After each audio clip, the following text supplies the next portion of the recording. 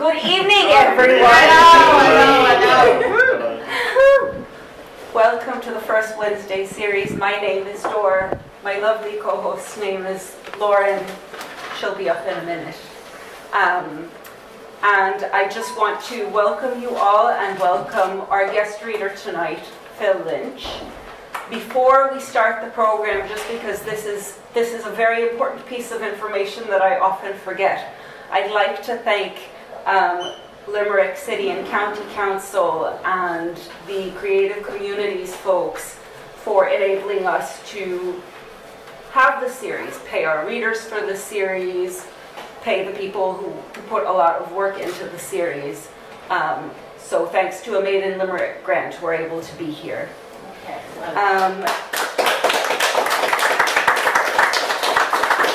Thank you. And for those of you who know Phil Lynch know we're in for a treat tonight. But I just want to give those of you who don't know Phil just a couple of words about him. Phil Lynch's poems have appeared in a range of literary journals and anthologies. His work has been featured in poetry and art shows on RTE, on local radio, etc. He's attended pretty much a lot of series in Ireland and abroad in Belgium, France, the UK, USA. He has also been involved in organizing and hosting events and is currently a coordinator of the Words by the Sea monthly open mic night. His latest collection, Moving On, from Salmon Poetry, which we have on sale here for a mere €10, Very pretty. came out in April. And his previous collection, In a Changing Light, which we just have a couple of copies for, is also out there, also for a tenner. We encourage you to buy them and support poetry. Also from Salmon, and that was published in 2016. So no more from me. Phil, thank you so much for being here this evening, and let's move on to the poetry.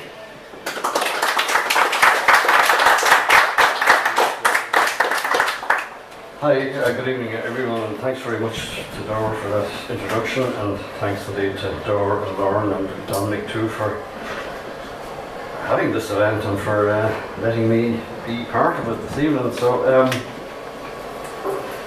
the first Wednesday resonates with me because Dor mentioned I host one in Dublin, and it's on the second Wednesday. We do call it Words by the Sea, but anyway, Wednesdays are obviously popular poetry days. What I plan to do is to take you on a little bit of my own poetic journey, I suppose, and I will select sort of a random enough selection from the two collections mainly.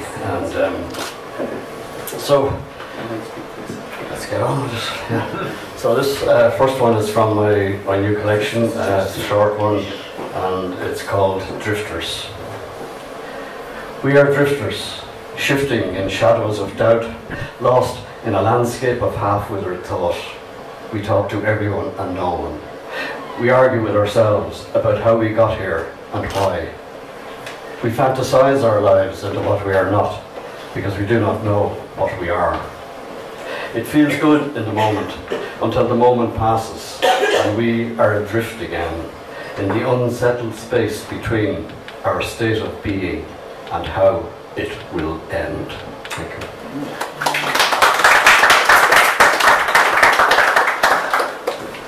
I'm going to drift right back. Now, we're all drifters, I suppose, all the time, drifting from something or towards something, pretty much. I'm going to drift back to my very early childhood now, and one of my earliest memories, which is still one of the probably more exciting things I've witnessed, and that was the arrival of electricity to my then childhood home.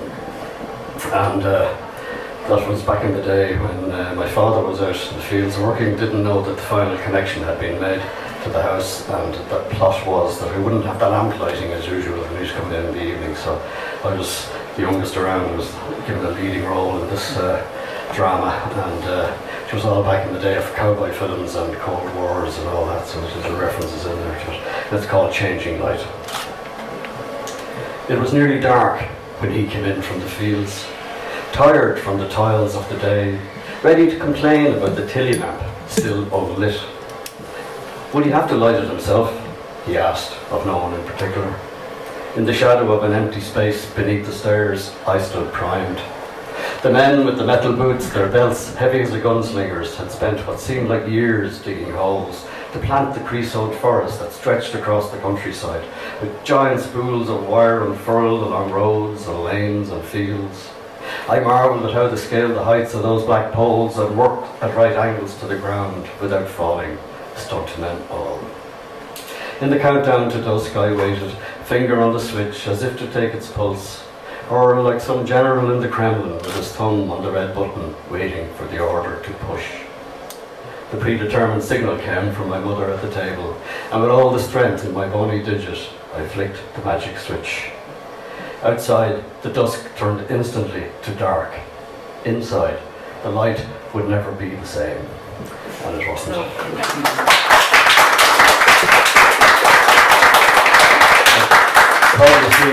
Probably seems a bit archaic to some. I can imagine electricity only coming to us, but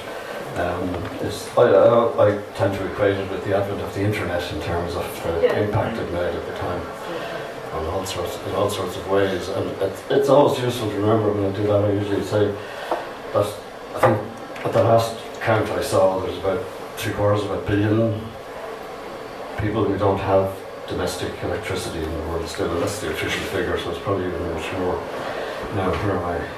Yeah, reference my parents there. A lot of this new collection, well, the first part of it at least, has a lot to do with my parents and myself growing up around them, and family and memories of that kind. And I'm going to do a couple of them now for you from it. This first one, I grew up in a very remote, rural part of the North Midlands, and this is, I suppose, an attempt to capture the carefreeness of that kind of childhood. It's called Stepping Stones. We hop on stepping stones to cross the river on the way home from school, and where the water narrows its furrow, we learn, through bets, dares and bravado, to jump from bank to bank. We run, free-spirited as the rain, through wildflowered fields, climbing gates, jumping stiles. We are high jumpers and pole vaulters, riders of bucking broncos, play cowboys and Indians, cops and robbers, spies and spy catchers, goodies and baddies, all in one day. The only barrier to our stride is when it comes to sleep. Even then, our minds continue to chase adventure of all kinds. Snipers on the loose near the house. We dive to hide behind a giant plant of turf. Something moves inside the shed. A head pops out and shouts, "You're dead!" When lights creep back to tap the glass, we crank up our boisterous engines and mingle with the whir and rattle of machines at work, the beat of barking dogs, and all the other moving parts of life being lightly lived, oblivious of the burden weighing on the ones who make it home.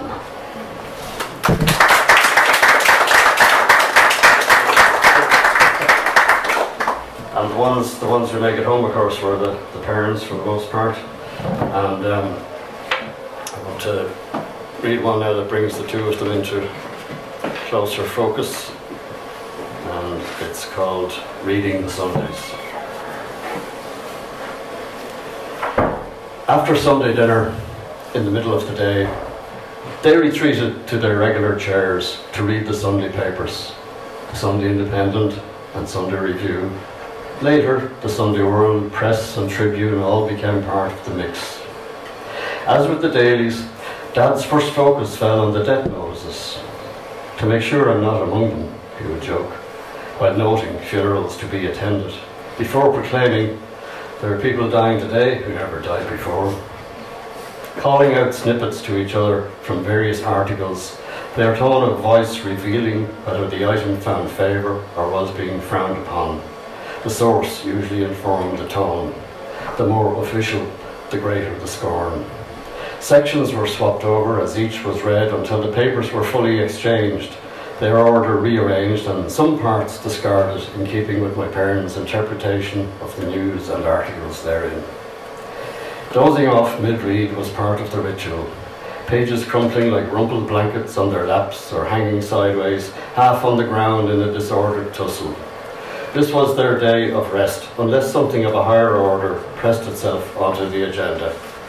Some sunny Sundays, Mum converted the car in the yard into her personal conservatory to finish the papers and grab a peaceful nap, while Dad lay back in his chair snoring and dreaming that his much wished for 6-day cow had at last come to pass.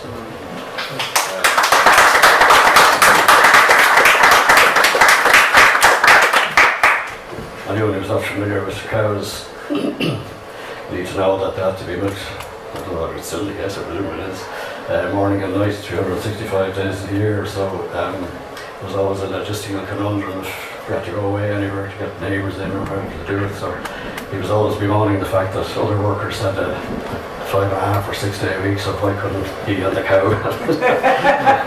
So that was it. So moving on then to my late teens, early 20s, I suppose I spent a lot of time in dimly lit kind of places with many of my peers drinking lots of liquid out of big glasses and talking about how we were going to change the world. And then we all moved on. But nowadays a few of us still meet up to reminisce, and when we do, well, we sit in dimly lit places drinking out of big glasses, talking about how we used to do that and talking about changing the world. So that's the thought behind this. It's called Smoke Without Fire. The doctor and the dentist greet the scientist. They drink a toast to olden days. In their glasses, reflections of their student years. Cheers. No cheering crowds hail the worker as he makes his way through narrow streets to meet his learned friends. They raise another glass, another past embraced. The conversation takes them back to dingy bars and dodgy all-night party places, to great debates on questions scarcely understood. The more they learned, the more they seemed to lose, but no one kept a balance sheet. They talk of how they plotted for the glory days to come, how everything would be different after the revolution, how it would be for real this time. There would be a call to arms, a conscription of words, an awakening. The voices of rebels would be heard over those of primates and presidents. The poets and the protest singers would write the new anthems. Everything would be different. No one saw the future creep up, becoming part of the past they meant to change. Now, in their pursuing way, it is those glorious days that raise the cheers when comrades gather to commemorate.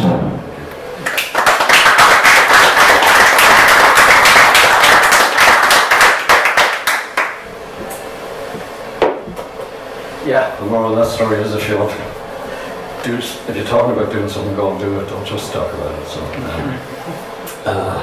moving on then, of course, the next thing we drift into, if we're lucky, is a thing called love, and drift out of it again as well sometimes. That's another poem.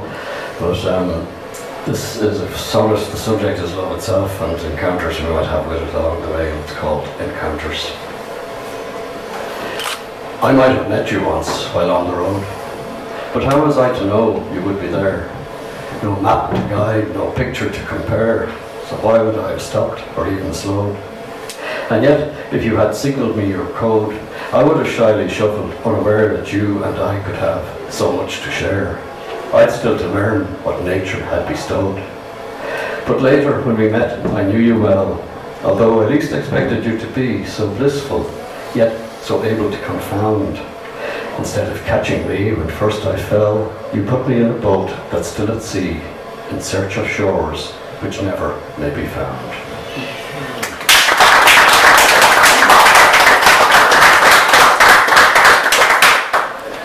Okay, so moving on then into the poetry came along, and it came along a while before that, but poems, we don't know really where they come from. I suppose we have some modicum of control over them while we're trying to shape them up, and then when they leave again, we have no control. So that's kind of the thought behind this. It's called Whispers.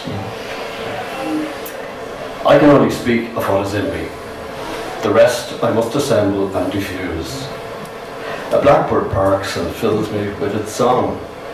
Bright daffodils push back the darker shades. Great oak trees sift the air to let me breathe. Fresh dew relieves my early morning thirst. All these, the seeds for thoughts that form the words I mould and whisper to the breeze, which wafts them off to places out of reach, to seep through sand into the depths of seas and rise to rest upon a fertile beach, and there take root to bloom anew, sweet food for bees. I scatter thoughts in words to spread afar, like stars send light to whisper to the night.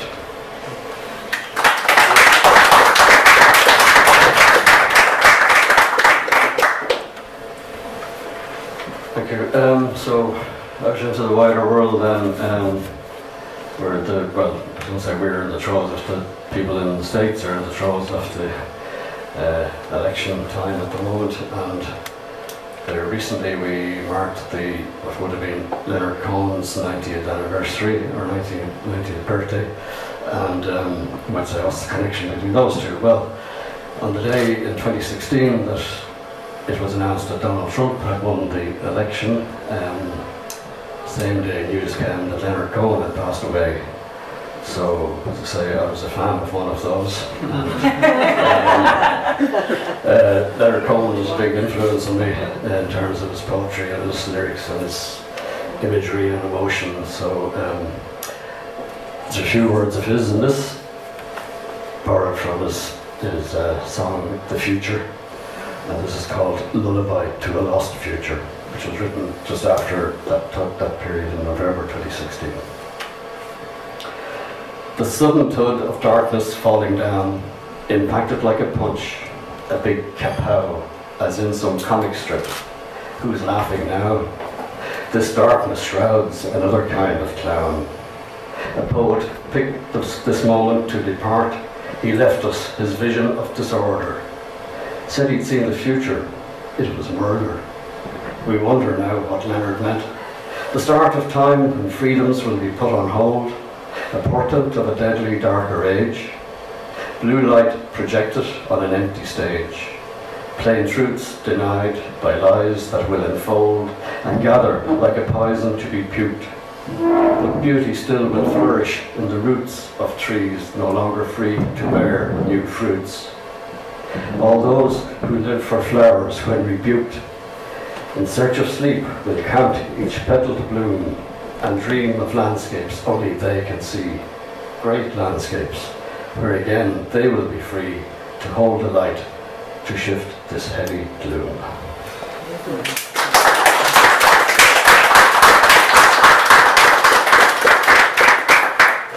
Unfortunately, the gloom has got worse across the world, and it's still getting worse. Anyway, we still hope for the light. I don't know why that reminds me of fake news, but it is very difficult now to know what sources are genuine or what isn't. And my recipe is that if you want to get close to the truth, you ask people, those who are affected by something and those who have caused the effect. That's the thought behind this. It's just called ask. If you don't know, ask those who have no money. Ask those who have no home. Ask those who have no jobs. Ask those who had to leave. Ask those who had to flee. Ask those with no voice. Ask the money makers. Ask all the politicians. Ask opinion shapers. Ask civil servants. Ask the teachers. Ask the clerics. Ask the street. Ask yourself. Ask.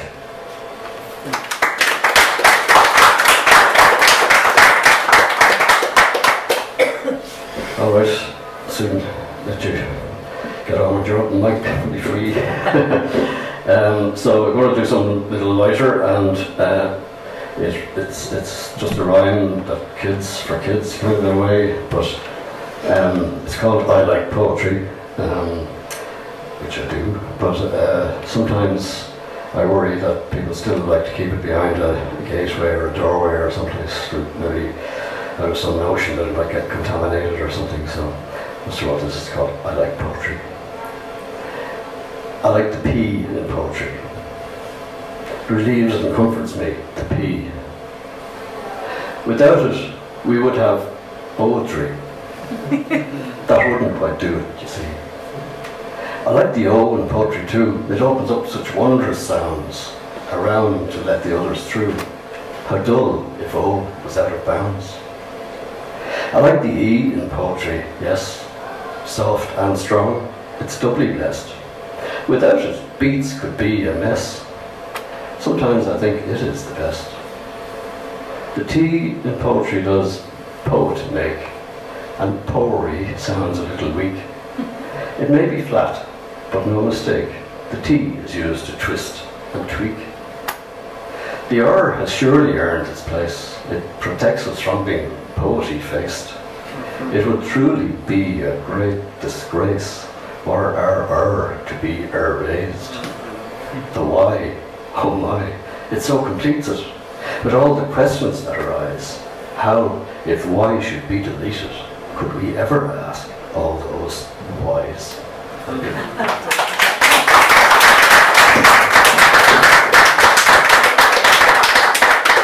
Thank you very much. I'll just finish up with a short one again, and thanks again to Darwin, Lauren, Dominic for letting me down here. It's great to get out of Dublin every now and again, and thank you all for listening.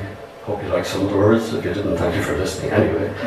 It's always nice to have a listening audience, and yeah, so yeah, back to a little bit of love, and this is called My Wife Thinks I'm at a Poetry Reading. My wife thinks I'm at a poetry reading. The truth is, I am. But I keep all my best words, all the here in my chest words, all my bare and undressed words, all the never mind the weather words, all the keeping us together words, all the under my breath words, the no need to be said words, the all in my head words. I keep them all, like the best wine, except not for the last time, but like every time is first time. And so, for my next poem, I know, that one's for later, when I get home. Thanks very much. Thank you for listening. I look forward to the mic, so I'm looking forward to hearing that. Thank you.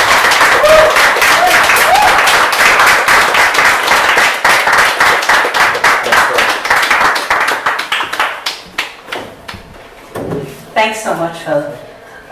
We're going to take a 5-ish minute break. In the meantime, when we come back from the break, as we do here every month, we're going to pass around a clipboard with a poster from tonight's event, and you can write Phil some appreciation and messages about tonight. Be nice. And while we're on break, just a little reminder, those books are for sale for €10 outside. See you in 5 minutes.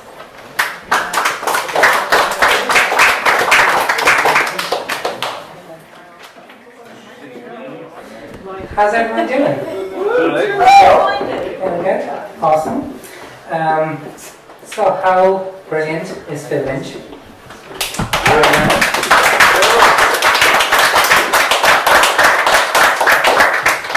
Phil, thank you so much for that. That was fantastic. I remember when I started off this whole mad poetry thing, which is about 10 years ago now, which is kind of scary. Just hearing about a fantastic group of poets up in Dublin, spoken word poets, who are running Lingo Poetry Festival, among other things. I think we had Stephen James Smith, Colin Keegan, Erin Fornoff, one Mr. Phil Lynch. Am I forgetting anybody? Hanlon. And just thinking about the fact that this whole spoken word poetry world existed in Ireland, and people were working in it, and people were making things happen.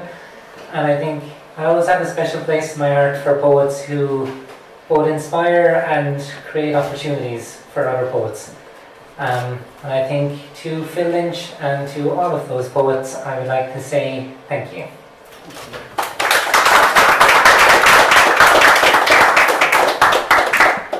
And speaking of giving some platforms to other poets, we have a very exciting open mic tonight. So, to kick us off, as is tradition, we have the one, the only, Mr. Dominic Taylor. This is a little bit of tongue-in-cheek stuff, and most of you will know we published Lauren's book there last month or the month before, Quarter Life Crisis, and in the book. So it's a bit of fun, really. Okay, 3/4 life crisis. I'm well past middle age, and at that unforgiving stage, when only comfort foods bring any cheers. Yes, I know I need to act my years. But the world won't meet me there. I'm just a fat old fool with greying hair. It mocks and jeers, leaving me confused. My days have nearly run, and I stand accused. And yes, I'm having a 3/4 life crisis. My younger days were just a ball of fun, but little did I know of what was to come. The bills, they still need to be paid, and there's no nest egg left for me to raid. But this is nothing like before. I've bills, but my pension can't pay them anymore. I still must work hard every day. I must rise up early, or else get no pay. And yes, I think I'm having a 3/4 life crisis. I'm simply trying to keep my life intact, yet no one seems to care if I'm on track. Life took a twisted, cruel turn, and after all these years you'd think I'd learn. Too late to start chasing youth again. Back then life was fun, but now all I've left is pain. And all that money I have paid in income tax, I still need to borrow from my children and loan sharks. No wonder I'm having a 3/4 life crisis. Yes, I remember the good times and all that laughter, of everyone living happily ever after. But the good old days of wine and roses have become a daze with lots of dozes. And those of you of a certain age will know that partners don't want to sit around being bored. They expect you to still be the life and soul of the party, even though you're floored after 1 or 2 Bacardis. So right now, I'm having a 3/4 life crisis. Yes, being an elder citizen can make life harsh. It can drain you of decorum and panache. You keep keeping on and failing better, hoping the batteries won't fail in your pace setter. And like McCartney, I too yearned for yesterday, when love and Valentine seemed always here to stay. No, aging is not something I welcome with glee, and turning 64 isn't all it's cracked up to be.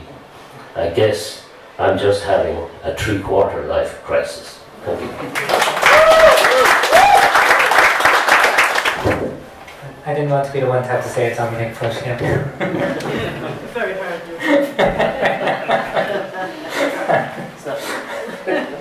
That was brilliant. Thank you very much. I got a message from a woman the other day who, she's a friend of my aunt's, and she bought the book, and she just turned 90, and she feels like she's having her 4/4 life crisis. So I'm thinking, you find someone having a midlife crisis and the 4 of us go on tour. It's going to be great. Generation game. Generation game. Going to make so much poetry money. They all that income tax. Thank you, that was brilliant, Dominic. Thank you so much. Okay, as is also kind of tradition, I think, our second poet of the night, I'm going to pass it over to Miss Cora Peters.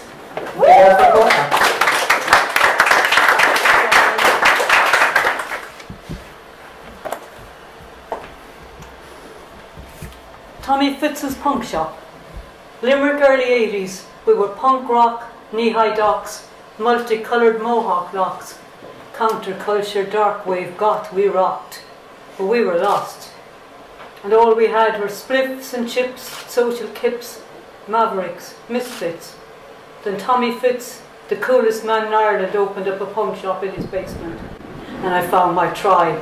Imbibed with scribes, got drunk with punks, Sid Vicious, so delicious, Susie Sue and Johnny Rotten, all on cotton t-shirts on the wall, black lights, fishnet tights, bondage pants of polyvinyl chloride, draped in chains. Then Tommy put the records on. The Smiths, the Slits, the London Calling album signed by every member of the Clash.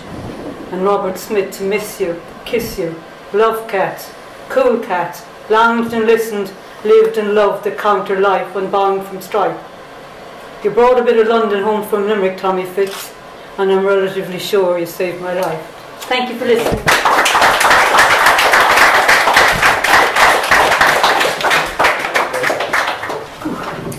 Thank you so much, Cora. Give it another couple of years, you can do your quarter life crisis home.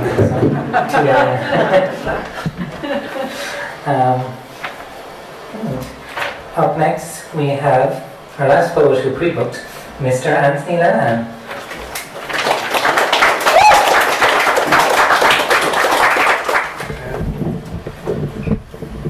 The first one I have is called The Stick-Wittedness of Jack Spratt and the Missus. He has 3 wigs and 2 pigs. She has a way of avoiding people.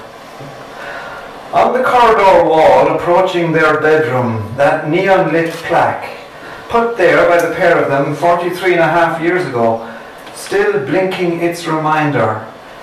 Variety blows your mind. He holds her hand wherever they go. She holds her whisht until pished. That's the first one. The second one.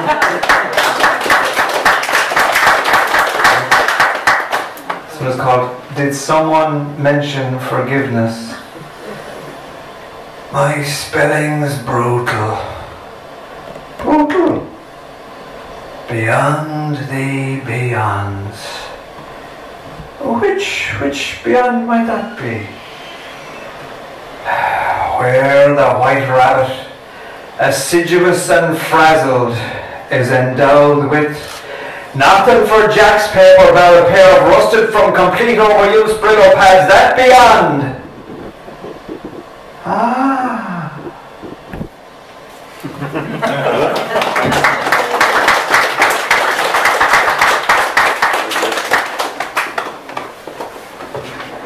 I always think Irish people, we have a great sense of language, and I've always thought, I think, hold your wish is my favourite phrase. It's such a beautiful piece of writing. So now, poetry and art, you know, it's all about individuality and difference. There shouldn't be competition, but I just want to check in. How is the first Wednesday series holding up to the second Wednesday series? Very well. Pretty good? Very good? But we get the best guests, to be fair. Up next we have the brilliant Kieran O'Grifla.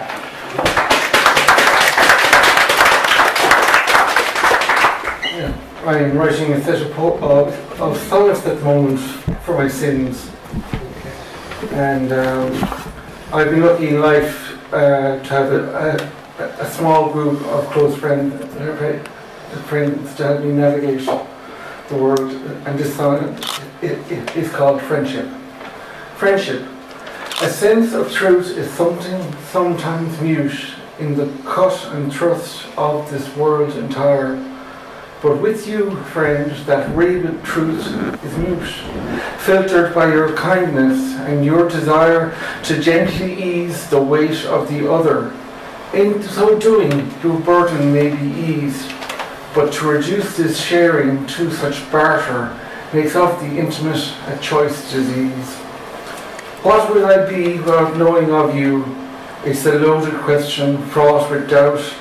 There are times I carry you in all I do, times your gifts I couldn't do without, so that each parting evokes a gentle loss, your viewpoint bringing flavour to the sauce. Thanks very much. Thank you so much, Kieran. Brilliant as always. And speaking of brilliant as always, next up we have Mr. Michael Jurek.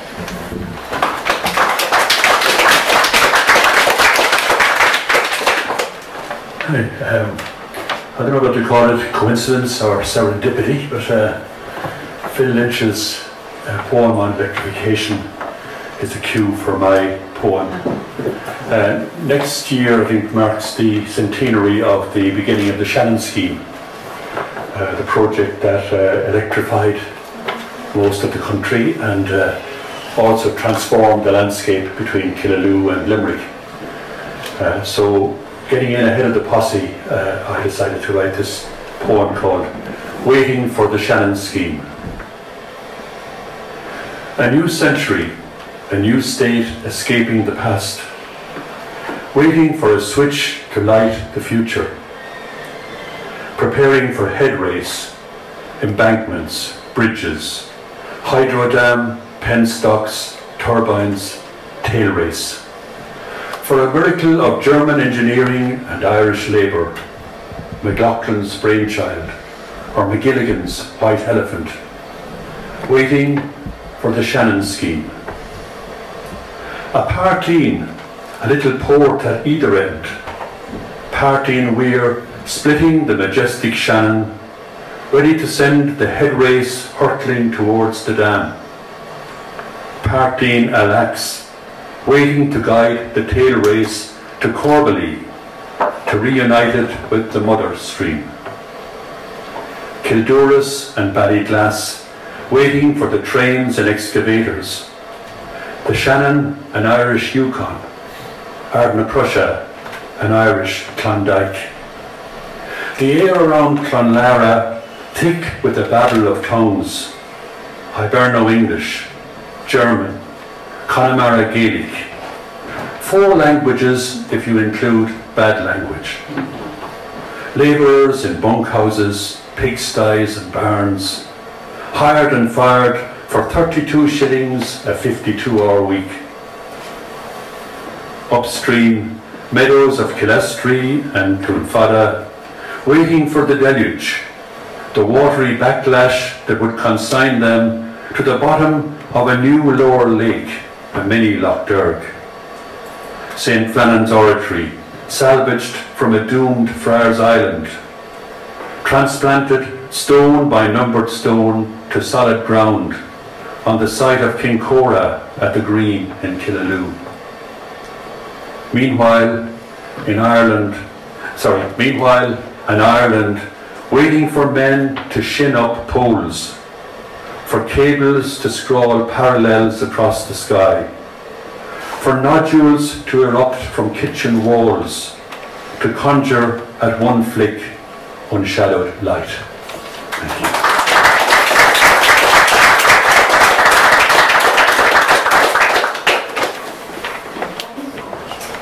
Thank you so much, Michael.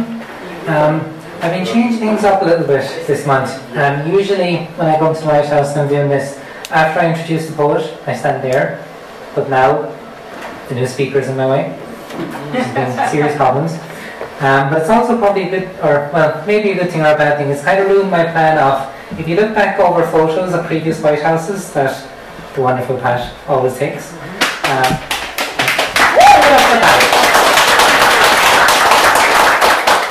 Doesn't get enough credit. I am in the background of like every photo.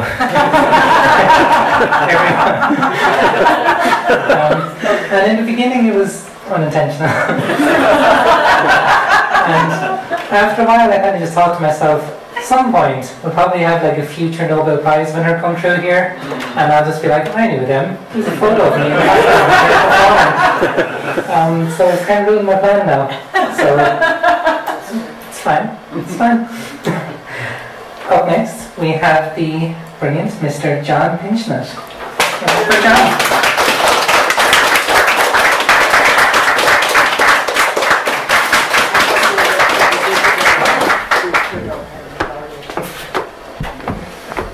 Good evening. Tonight I'm reading a short piece that I wrote in 2013. After blackberry picking, autumnal equinox, 22 September 2013. After blackberry picking, Heaney and frost on my mind, near sunrise, quickly heading home on my north, south, west, east walk to Ballinar graveyard, just as I came to the ash and sycamore bower before Liz and Cyril's home, suddenly full sun hit my back.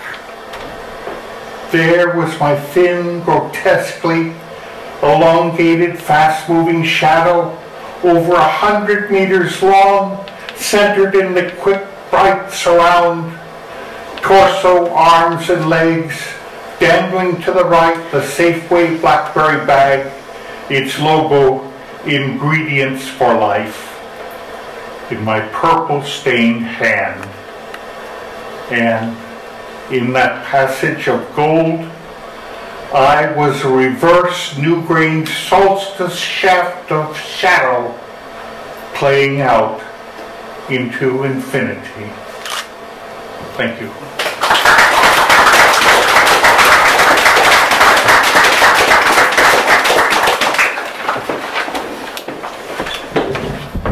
Thank you so much, John. Wonderful as always. And it's always nice to get the regulars here and just hear, once you start to really get to know someone's work, I think you hear it enough times, and I just really start looking forward to hearing it then every month from so many people we have that come in every first Wednesday. And thank you for coming back. Speaking of which, up next we have Miss Beth Dennehy.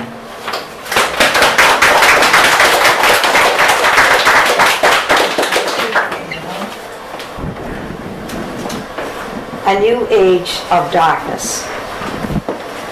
When books are burned, in the end, people will burn. From the German poet Heinrich Heine in the Nazi era. In 443 BC, the office of censor was created in Rome to mold and shape the character of the people. In 399 BC, Socrates was ordered to take a potion of hemlock for the crime of advancing new philosophies. And China's censorship laws date back 1700 years. Without dreams and ideas, nothing flourishes. But what of the world we live in now? Where stepping out of line of the official diktat is perceived as a dire threat. In less than a generation, we have moved from liberty to tyranny. The chill of draconian laws has led to self-censoring. But freedom of speech is an inalienable right, recognized in our Constitution. Our dopey leaders mindlessly follow dystopian agendas planned by furtive actors posing as philanthropists. Build back better, you will own nothing and be happy. A nightmare in store for a sovereign people, dehumanized and fearful.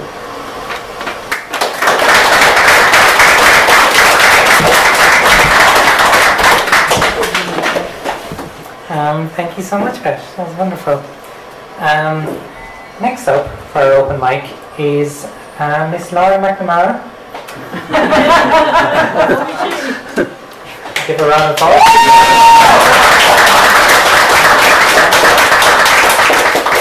I needed that, thank you. I had been planning on doing quarter life crisis tonight, but Dominic's don't come there, so sorry. But yeah, so as I haven't done a poem in a little while, but I need to advertise this book. This is Quarter Life Crisis. And we have copies over there. We do. The reduced rate left for €15. Actually, yeah, we have copies over there, but everyone's been buying Phil's book instead. So Phil, your book is €10, Phil, isn't it? So I'm thinking, what we could do is you could buy Phil's book for 10. Mine for 15, and we'll only charge you €50. It'll be fine. It'll be good fun. But I think, and I've said this to someone, like, all I've ever wanted growing up, and I think many people in this room might feel the same, all I've ever wanted was to have my own book. And thank you, Bert. And now that I have my own book, all I ever want is to get rid of the fucking thing.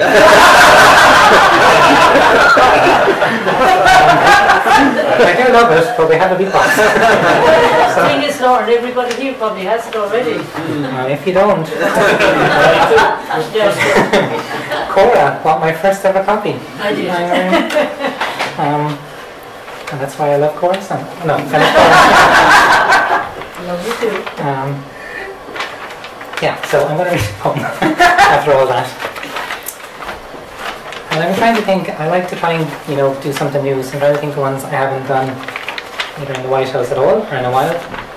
So I came upon this one. And I usually perform it, but I'm also trying to get used to reading it from the book because it's good advertising. So this poem is called Between Breaths. I can see you in a maternity ward where the spectrum of life is at its most extreme. I can feel you, wrapping your rain-sized hands around my fingers, you learn to breathe. And we sit in awe, terrified you might forget. We take you home, the place where you first stand and dance and laugh, and where you learn to love chicken nuggets. And you constantly wonder why they share a name with your favourite funny-looking feathered farm animals from the picture books we read at night. Me with a soft voice, and you with your mother's eyes. I can see you, going to school on your first day, the sky threatening but never breaking, barely holding back the rain, and the teachers have to bribe you away because you don't want to leave. Not because you're afraid, but because you see the fear in my eyes, and I'll say, just breathe, to you. But really, to me. And I'll fill up with pride as you go in and make friends by simply being yourself, and your introduction to independence becomes a tremendous success, and you become a teacher's dream, because you are kind. I can see you, growing so fast, too fast. And you're nervous and tripping over words, and I say, baby, just breathe, as you proceed to come out to your lesbian parents as straight. And we will love you all the same, though we won't understand this choice that you made. And you bring home a partner of the opposite sex, and we initially just pretend to be okay until we realise they make you smile. The way you used to smile when you were small and you found the secrets of the world in the garden on a summer's eve. And then we learn to love them too for real. I can see you, graduating from college, throwing your cap up in the air, knowing how hard you worked to get there, and me being so amazed by what you've done. You take a deep breath and climb those steps to receive your license into adulthood, and I'm thankful for all the candles your grandmother lit. And then you're embarrassed because I keep telling your professors the story about the chicken nuggets. I can see you immigrating for work, because it will still not be a country for the young, and my heart will break and never truly mend except briefly in the visits home at Christmas. And I can see you calling less and less as the kids and work and life take up more of your time, and you won't have a moment to breathe, but you'll still text once a week to say, I love you. I can see you. I can see all the things you could have been, and all the memories we would have shared, and all the joy and pain and heartbreak that I would have felt all the time, all at once. I can see us saying goodbye as our eyes meet, and we both try but fail to breathe. Thank you very much.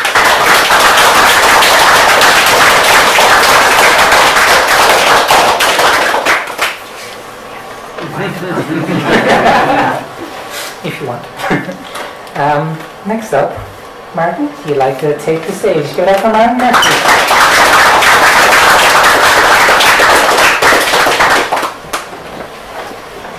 I'm to lower the tone slightly.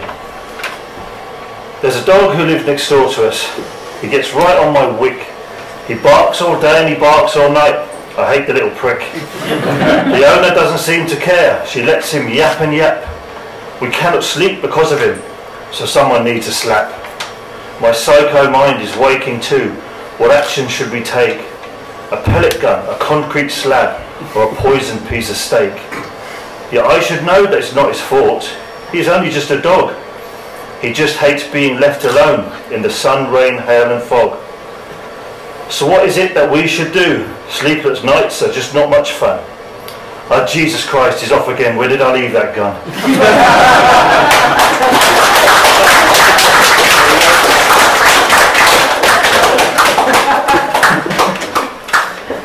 Martin wasn't sure about reading that tonight. I'm very happy you did.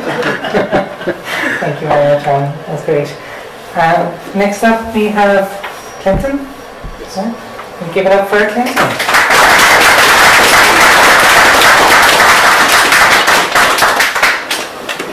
Hello. Hi. I feel the need to point out that I usually write these on paper, but I was not planning on speaking, and so I'm reading it off my phone. Just, I don't want to seem like I'm too new school. So I feel like we all could relate a little bit to trying to sleep and not being able to, and then your brain says, well, hey, what would be a fun activity right now? Let's think about all of the mistakes you've ever made and the things that you regret. So, in the spirit of that, on the visitors at midnight. At the midnight chime, eyes wide awake, spectre and shade of times past, come to bid you remember and ache. Of those words misspoken, of ones lost within a squall, of the lovers scorned and of those missed in the sprawl, the regrets of actions taken, and then again of apprehension, of all you'd call misdeeds, of damage done in need. It's a harsh and punished quiet that helps define the soul, and then again the warmth of confidence that refines it whole. Time, the great healer and taker in good measure, because nothing given time is allowed to last forever. And all of this considered, now consider this. From your deathbed, will you dwell on any of this?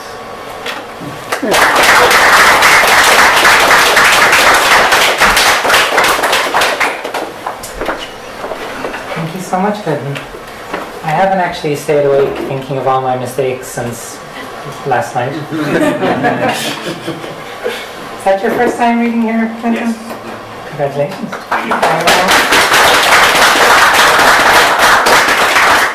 Hope it won't be your last time reading here. Might come back to us. Shouldn't be. Awesome.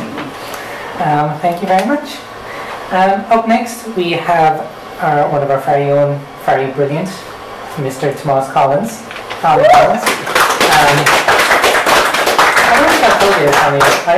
So Tommy has a book out fairly recently too, only a couple of months ago. 2 books out. And I sent both of those books to my aunt in Longford, who's a very passionate Irish language speaker. And my aunt came to my book launch, bought my book, and gave me a couple of nice little comments, and then just kept asking about your books again. So, but in my own family, I'm just trying to live up to you and take the stage.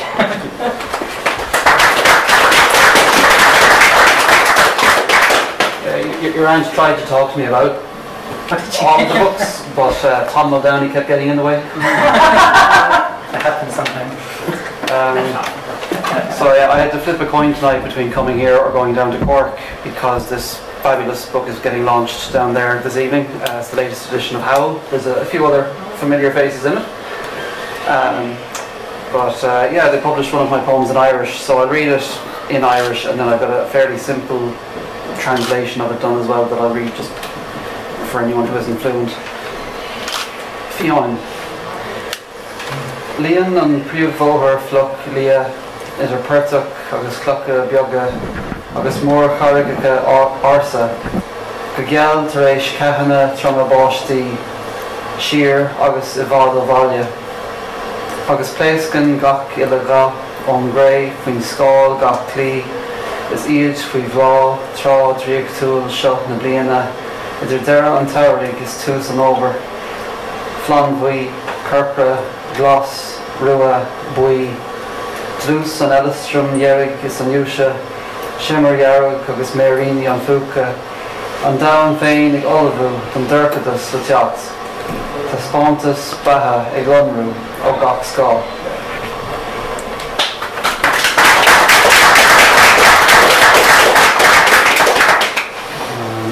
So yeah, I did a quick translation of that earlier. The title Fionn basically means wild. But again, there's different connotations. I think that's probably why they picked it, because it goes with the idea of howling and wolves and all that jazz. The main road lies wet and grey between bog and little rocks and ancient boulders, bright after heavy rain showers, out west and far from home. And all known fall colours explode from the clay under the shadow of each fence and ditch, all blooming at this magical time of year between the end of summer and the chill of autumn. Orange, purples, greens, reds and yellows, an inferno of Montbretia and fuchsia, an abundance of red clover and foxglove, the world itself preparing for darkness to come, an exhibition of life shining from every shade. Thank you.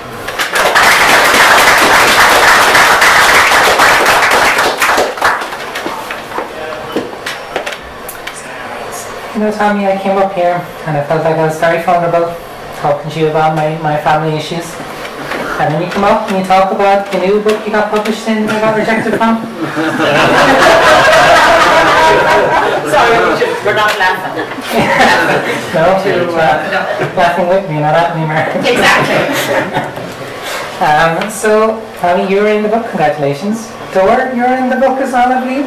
Yes. Congratulations. Thank you. Anyone else in the book? Are you afraid to say a few words? It's only Tommy, don't But yeah, congratulations very much to Tommy and Dor on a wonderful publication today. That was great. And thank you for spending your publication day with us. Indeed, yeah. Thanks, fun. Up next, we have Mr. Shay Morrissey. Give it up for Shay.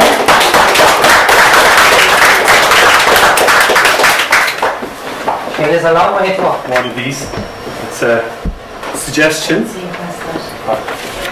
If somebody so I'll just read it, and there's a short ditty or poem that goes with it that hopefully will make more sense than what I say. As part of just I live out in Adair, and as part of out in Adair, I made a suggestion out there to a community group to a thing called Poems of a Place. The idea is that you have a poem of a place on a postcard, be sold in a local place, and the local group then would benefit from it, as well as retailer, and hopefully potentially something for the post. Something a bit more sort of PR than maybe sort of a wash of riches. And some of the text I wrote for this was that by sharing the ordinary and the special that locals know and enjoy, communities can add to the appreciation of local places in a way that gives a local benefit. A local cause looking to add to a community and to do some fundraising would lend its name to a poem of a place postcard. Cover the cost of printing and the cards and agree with a local retailer to stock and to sell the cards. So it's very present in the place. By purchasing a stock of postcards and making them available for sale, the local retailer can help promote and benefit the community. Within the community, the local places associated with the poems, and I'm thinking of John's wall poem, I think it could be a big tourist attraction. Within the community, the local places associated with the poems of a place could be marked, and a poem displayed, and local retailers stocking the postcards identified. Communities can help encourage, promote and benefit poets and creatives within and connected with a community. A little bit of suggested pricing. The cards would be nice, a picture of the place, the poem, and it's just a suggestion. If somebody might like to ask a comment or maybe some suggestions of guidance or what might be appropriate or that. And there's a lot of text there, and this is a little bit of poetry, very short, that I wrote to go with that, so hopefully has more meaning than all of the text. A postcard of daily life, a place visited and touched, a poem to keep and share. There we go.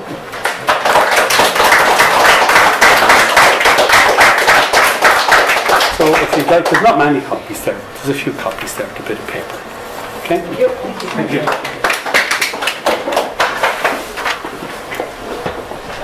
can people maybe come up to you afterwards and chat about it if they want, if they have any questions or... Good, yeah. That's perfect. Thank you. Thank you very much.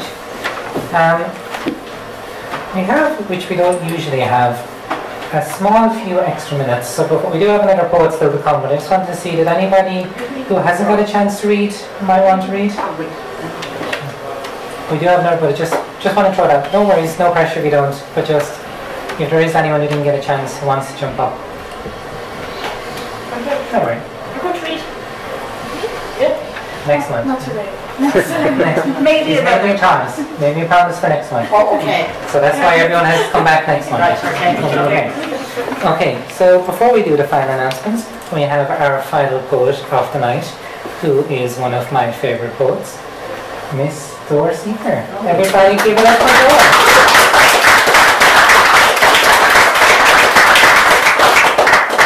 Thank you. I was actually going to read something else because, as usual, I forgot that today was Howl Day. I forget my own birthday every year. But I'm going to read the poem that's in Howl. It's called Solemnization Wingspan, and it's based on my experiences with The Swan by Saint-Saëns. It's a cello piece. Solemnization / Wingspan. The swan is about death, said the accompanist for my audition. I thought it was about beauty. The illusion of eternity in a bow. The gentle resistance of water kissing every pore before releasing it. Arpeggios close the gate, impose emotion. Pianos are but mallets hitting strings, holding down a pedal, sound released under wing. Pianists do not know the yield to gravity, balanced on an elbow's counterweight, the linger to the tip, inexorable return across the bridge, towards mother of pearl, circling the gate, accepting the fall. Air goes up, then fades until invisible, but I have perfect pitch. I know middle C, the lodestone, always pointing north, and the swan's last soul. Thank you.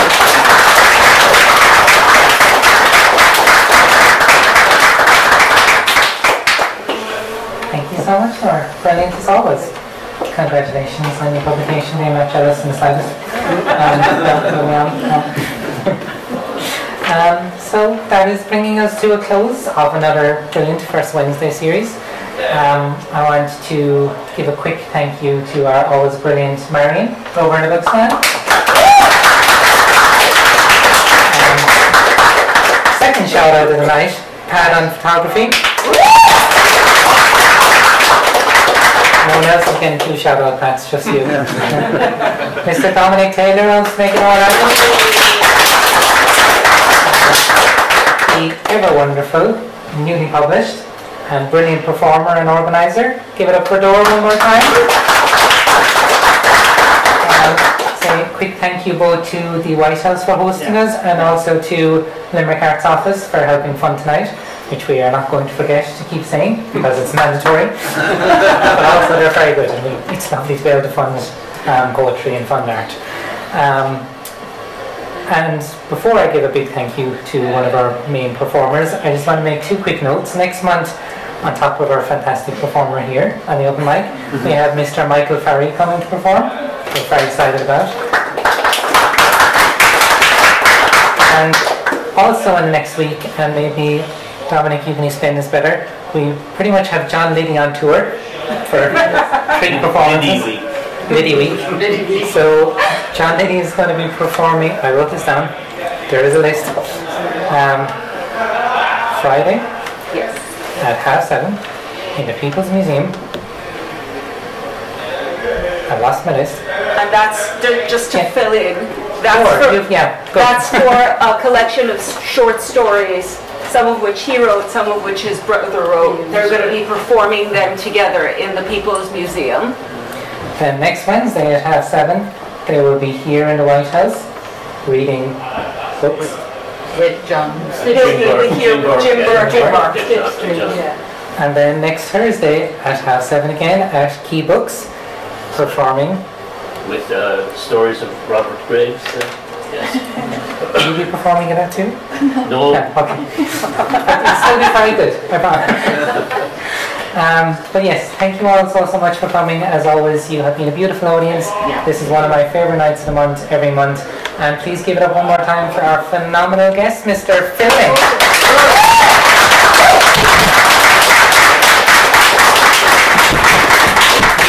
Phil's books will still be on sale for the next few minutes. Support artists. Thank you very much. Good night. Hold on, and last but not least, you don't get away that easily. Thank you to Lauren McNamara.